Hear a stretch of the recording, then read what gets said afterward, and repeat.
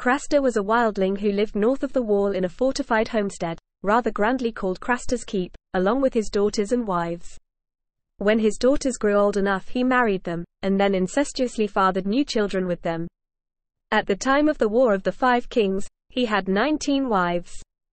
Although he was counted as an ally of the Night's Watch, and allowed his keep to be used as a redoubt by the Watch on their rangings northwards, they considered him an unsavory character, and his relationship with his daughters was regarded as sordid.